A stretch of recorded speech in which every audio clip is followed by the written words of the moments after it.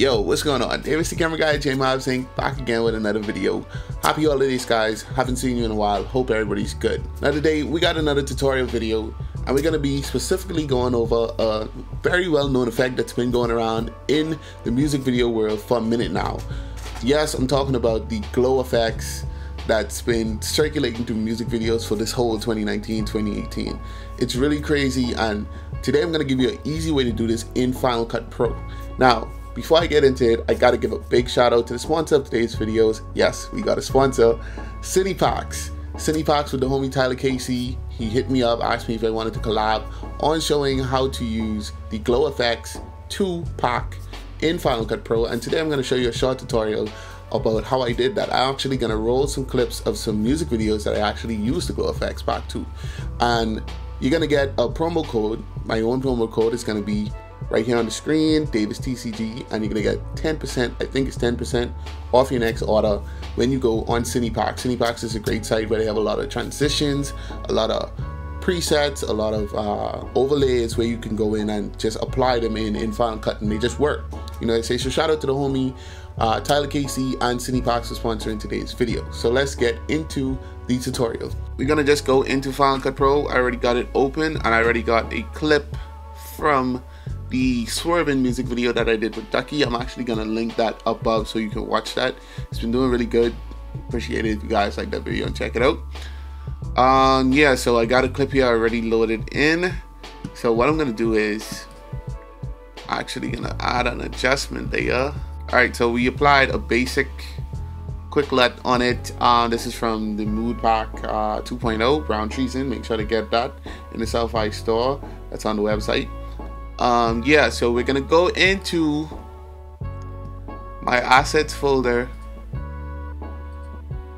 and this is where I keep all of my effects, my overlay effects, and all of that good stuff. So we're gonna go to Glow Effects 2.0. You can see I have Glow Effects 1.0.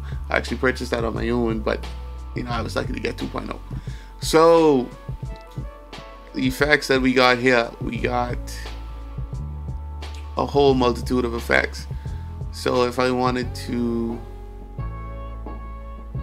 see, what is he doing in the frame?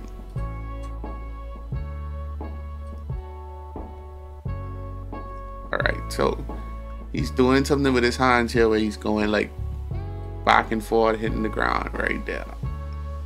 So it's gonna do something right there, probably like a lightning drop or something like that.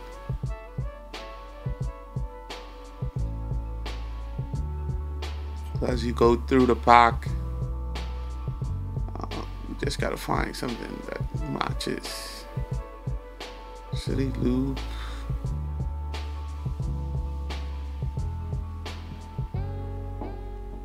Ball. Okay, so we got a small explosion, right? What we're gonna do with this explosion, you go over to your blend modes, you're going to change that to screen, and now you can see right where the frame, where I want it. You see where you put it right on the frame. You can go in and you can adjust the size. Let's say just tilt it a bit so it's really interactive, and you can play around with, you know, if you want it to be big or small.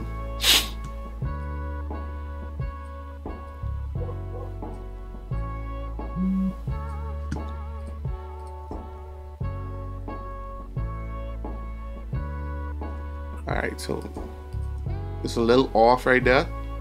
I wanted to go a little later in the clip.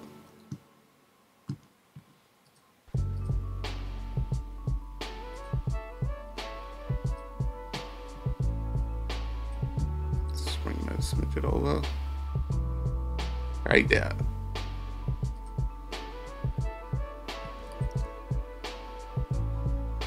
Perfect. So I can increase the size of this, make it a little bigger.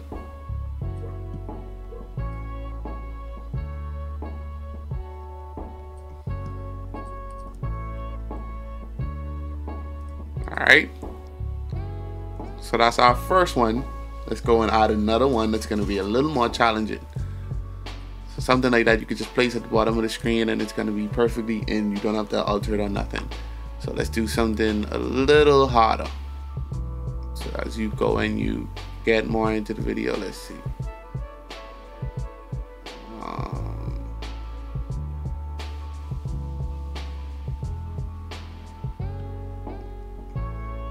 Alright, so right here, he's doing like a little dance movement. Let's go and put like a lightning bolt coming straight around him.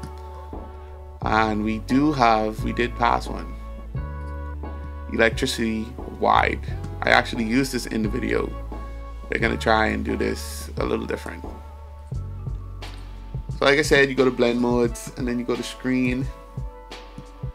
What we're gonna do is turn this that way.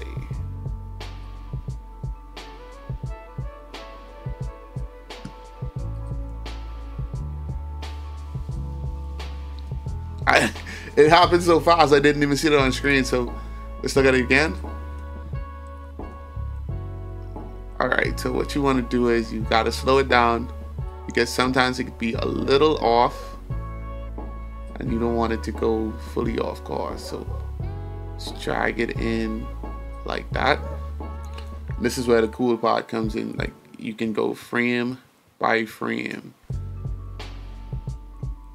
See, it doesn't like fully go straight around his body. The legs are fine, but then it kind of like just collapses up there to his hand. I mean, it's workable, but I'm not really too 100% with it. So let's just try to adjust that a bit. So you can see where the spacing starts to come in. So you can scale that down some more actually.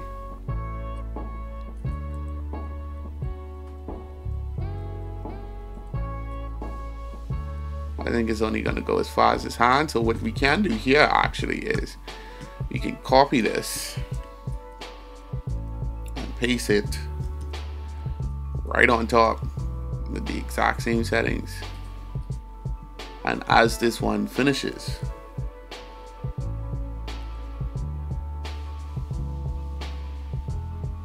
can have like a stream of lightning going up.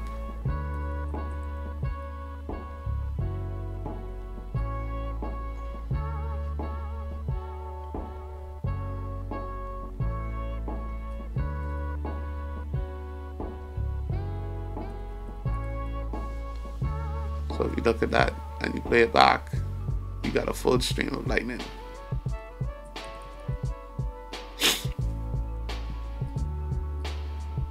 So let's just let that render for a sec, and then we're gonna see just exactly how much of it actually came out right. So let's hit done.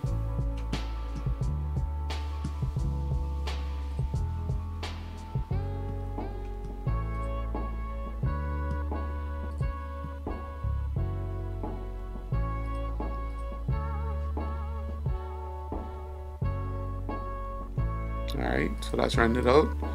Let's see it play out.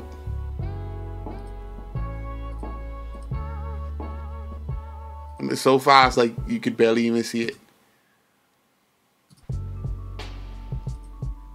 So the cool thing about these is that these already have cutouts, so it's like you don't have to do the annoying work of like going frame by frame and drawing these actually on the subject. It could have been a little smoother, but for the purpose of the video, you know, I just wanted it to be done to show you how it's done. But yeah, it's smoother and it came out great. So let's look at our full sequence. So we got 3 effects already on. We got the explosion, and as it goes down, he's gonna keep going into his movement, and then we're gonna get into the electricity. And then we're gonna get into the final set of movements. But look at my look. This is me being dumb. This is my head in the frame. Yeah. But anyway, let's do the last set of frames right here. And this is gonna be probably the most. It's not even difficult in Final Cut. It's really not even difficult. but this is going to be the most tedious part of the whole process, and it's not hard at all. So the dollar sign, the money dollar signs, I actually use this in the video. I want to get the dollar sign on his eyes. So you're going to put it in, screen it. We're going to go back to the spot.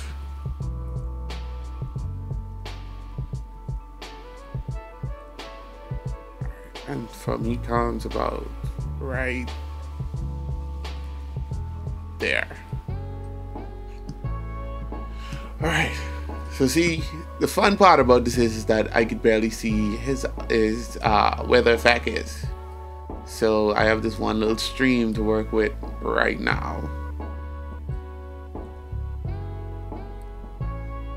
As I change frames, I get a bit of a closer look of how it's supposed to be, so I can scale this down.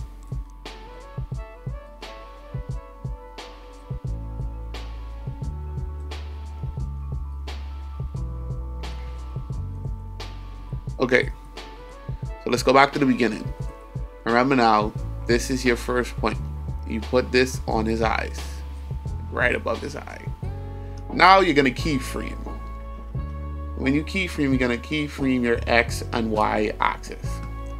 Also keyframe your scale axis. This is the fun part. You're gonna move forward one frame, and you just drag it down.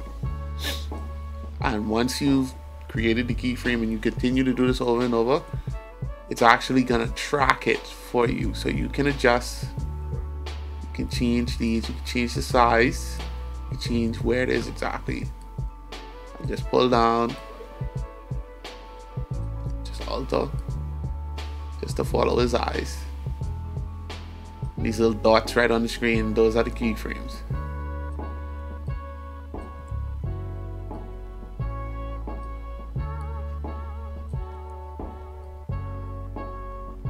And you just follow and adjust. This is literally the most tedious part of the whole video, of the whole effect tutorial. This is literally the most tedious part of the whole tutorial.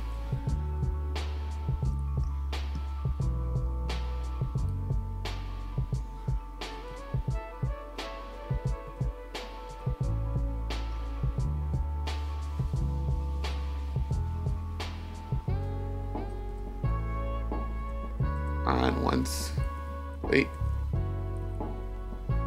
and you can actually cut that short about right there because he comes out of the frame. So once we do that, we hit the little arrow button and we've made our keyframes. You hit done, and that is already rendered out. So as you can see in playback, I have a perfectly tracked effect done in Final Cut Pro with the glow effects. So it's not hard if you have some effects just sitting there and you want them to move with your subject. You just have to take a little bit of time and keyframe the actual frame out. Easy. So let's cut together this whole sequence and watch this happen again.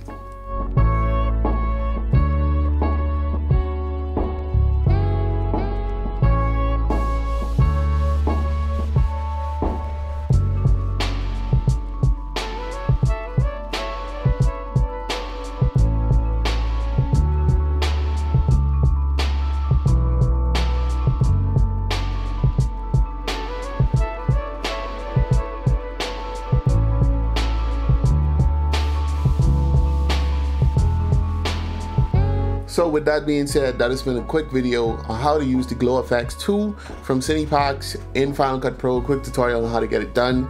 Everything was made simply easy. I try to keep this, these tutorials nice and basic for you guys, because anybody should be able to do this. You know, if you're interested in filmmaking, like, these effects are available, and people like me want to make it easier for you guys to, you know, get in and use these effects and make your video production go up a notch. While you're here, don't forget to like and subscribe on this video. Thank you to everybody that has subscribed. You guys have been the best. Actually, I've been seeing way more support coming in on the channel, and it's all gonna help out in the long run. I know it is. So definitely from now on in the holidays into 2020, thank you from me to everybody. I think that's gonna be it. So yeah, I'm David the Camera Guy. I'll see you guys in the next video.